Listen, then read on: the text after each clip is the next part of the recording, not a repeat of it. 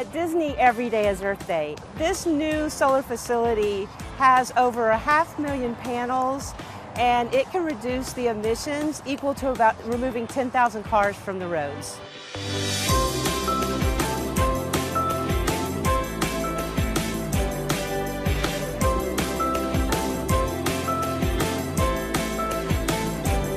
I hope that everyone is as excited as we are to harness the power of the sun and about this new renewable facility that's helping bring magic and clean energy to the Disney Resort.